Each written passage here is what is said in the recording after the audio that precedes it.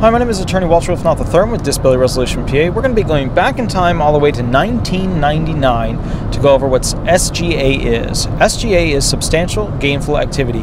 It basically means that, essentially a person could earn up to this amount in a particular month as part of a particular year, in this case 1999. And if they earned over that, they become ineligible for the disability program when applying for it, and they would not be able to get their back pay for that particular month. So, let's take a moment, let's examine. In 1999, a blind individual could get $1,110 worth of SGA. That is the monetary amount that a person could earn up to before becoming ineligible. And for a person that is not blind or a person with sight, would get $700, all right?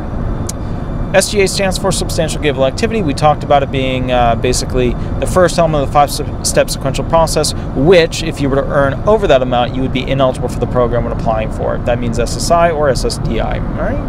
My name is Attorney Walter Rudolph Hnot III. I'm with Disability Resolution PA in Orlando, Orange County based Social Security Disability Law Firm.